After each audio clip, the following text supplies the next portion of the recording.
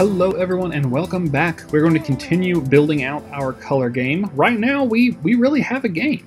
I mean, if we wanted to, this is a game. You can click it and play it. You can't reset it without refreshing the whole page, but it works. I mean, our basic core functionality is there. So the rest of all these videos is going to be polishing it, adding additional functionality, adding the easy and hard mode, making it prettier, picking different colors, things like that. So in this video, we want to accomplish a few things. First, we want to generate random colors for our array. And there's going to be two steps to that. 1A is going to be generate a random color function. And then 1B is going to be generate random colors function. And this calls the first one. The reason we're doing two of these instead of one is to make it a little bit more granular and make it a little bit easier whenever we're switching modes. We could do this all in one function if we wanted to. There's nothing wrong with that. But to keep things as simple as possible and as modular as possible, we're going to break it into two. After we've done that, step 2 is going to be to change the H1 or the title background to the correct color once picked. Just like over here, after you click the right one, this color is updated. Those are two things I'd like to accomplish.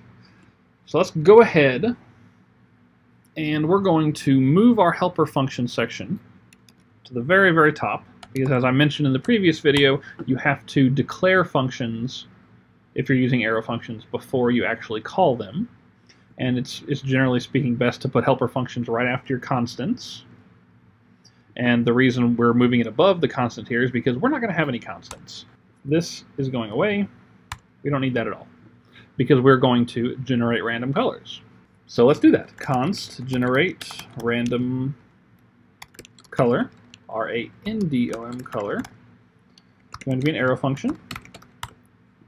And this is going to generate a single random color, one random color. In order to do that, we're going to have to pick an R, a G, and a B values, and they need to be between 0 and 255, and then just basically return that. So we're going to use the same trick we did up here with math.random and math.floor to get that. Const R equals math.floor, because we will always want to round it down, chop off that decimal. In this case, math.floor, and it's going to be math.random, and we want it to be between 0 and 255. So we'll do 256, because remember, it's going to chop off the decimal, and math.random is exclusive. It does not include 1. So if we did 255, it would never be 255. Not a big deal in this use case, but we want to do things right. And I'll just duplicate that and change our G and B. So now we have our 3 variables. And just as a side note, generally speaking, you don't want your variable names to be just single letters. Some people do that, but it makes your code hard to read. However, in this case, because they're for RGB, it's pretty clear what they are, so that's fine. And then we're going to return a string of this. Right here, we're going to use templates, template strings. Honestly, I don't remember if we've talked about template strings before, because I've been making this course over the course of several months, so we may or may not have talked about template strings before. If not, go research them. They're fantastic. They make your strings a lot easier to work with. Quick rundown is you use the backtick instead of quotes. That's the number under the tilde next to the number 1 on most keyboards at the very top left. Use the backtick, and you type in whatever you want it to be, my sentence here, and then whenever you want to insert a variable, you put a $sign and curly braces. So I could do R right there. Something like that, and it would say my sentence here, and then whatever that number is. So what we want to do is RGB, open parentheses, then we want $R, comma, space. And remember, this space is important for the reasons we discussed in a previous video. $, braces G,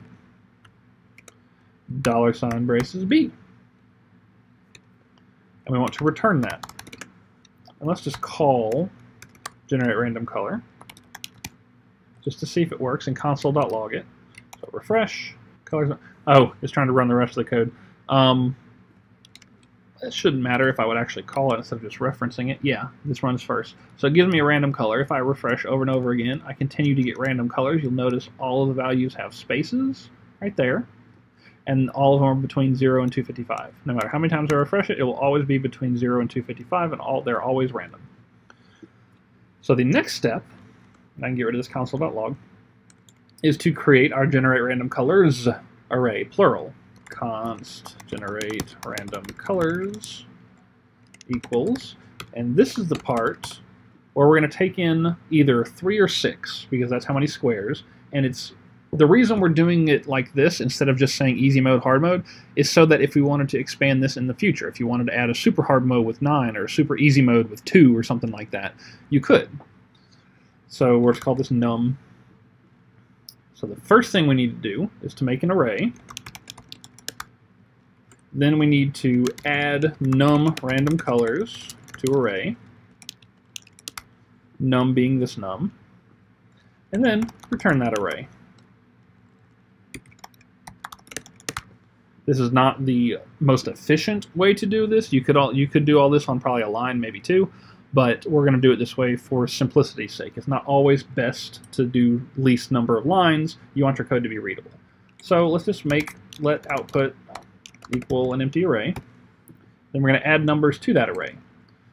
And to do this, I'm just going to do a for loop. For let I equal 0, I is less than num, because remember this is how many times. So if we put in 3, we want it to run 3 times.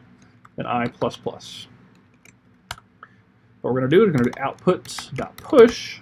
Remember our array functions, we're going to shove those values onto the end, and we're just going to call generate random color. And then we're going to return output. So let me go ahead and just console.log generate random colors, and we'll do it with 6 colors. Refresh, this still isn't going to work, but now we have an array of 6 different colors. So if we did 3, let's say we were in easy mode, we now have an array of 3 items. So that is, right here, sorted. And in order to fix this so it's no longer broken, we just have to set colors equals to generate random colors 6. Save and refresh, and now we're working. And every time we refresh, we get a new random set of colors. There we go. Now we have a game that you can actually play, and it actually has a little bit more challenge to it. Last thing we want to do is change the title background to the correct color once you click on the correct color. So the background on this title right here, we want it to change to that color.